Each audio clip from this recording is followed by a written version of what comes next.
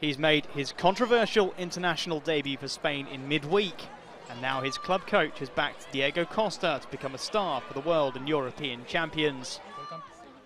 The Atletico Madrid striker settled any argument over who he would play for when he started in Spain's 1-0 win over Italy.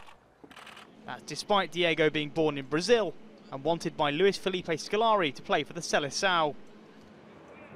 But Atletico head coach Diego Simeone believes the striker made the right decision. I think Diego Costa has some excellent qualities. These are qualities which can suit any team. I'm sure the style that Spain play, with their control of the ball, will suit Diego well.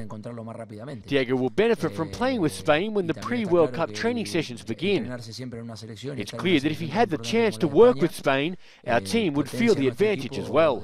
This way he'll grow as a player and improve both for the national team and for Atletico Madrid, where we need him as well. The 25-year-old has scored 21 goals in La Liga this season, second only to Real Madrid's Cristiano Ronaldo. He'll try to extend that scoring run when Atletico Madrid face Celta Vigo on Saturday.